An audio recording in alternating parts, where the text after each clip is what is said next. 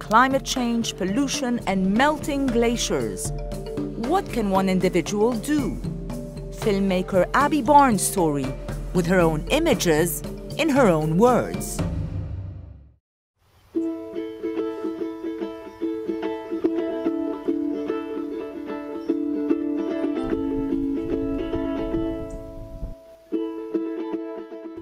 My name is Abby, I'm 18 years old and I live in the southwest of England. I've always had a very deep connection with the natural world around me and very much been aware of my position within it.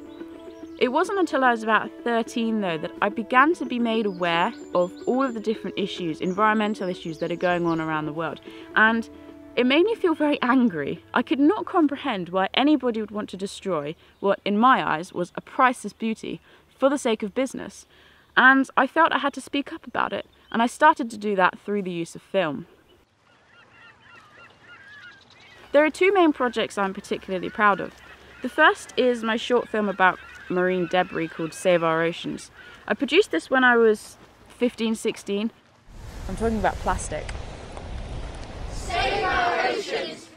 I arranged a beach cleanup, I sought to involve my local community, I got news of the issue out onto my local radio stations, into my local newspapers, and I really just tried to get as many people involved and aware of the issue as possible.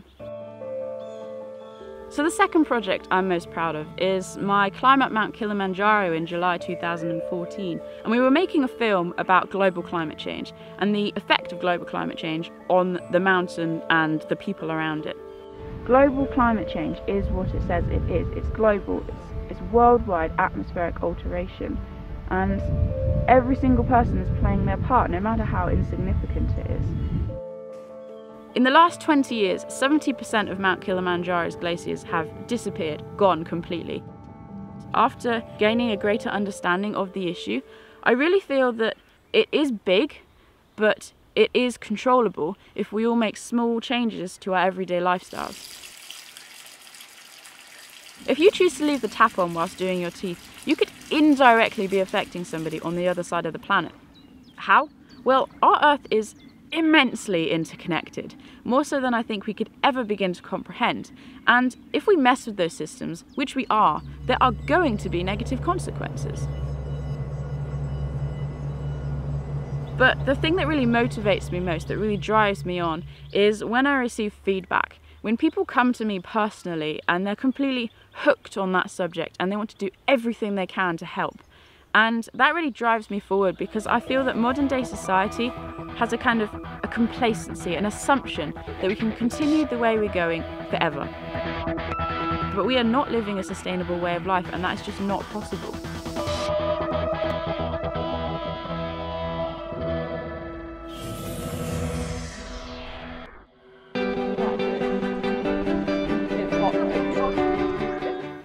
Time is kind of running out.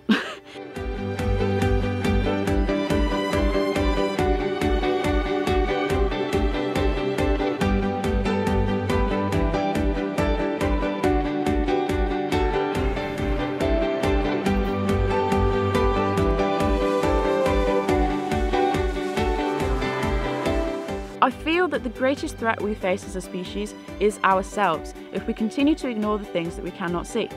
Global climate change, plastics in the ocean. We need to act now in order to ensure that the future generations, and that my generation, can continue to access this beautiful natural wonder around us. It's our life system, it's our life support, and without it, we just cannot exist.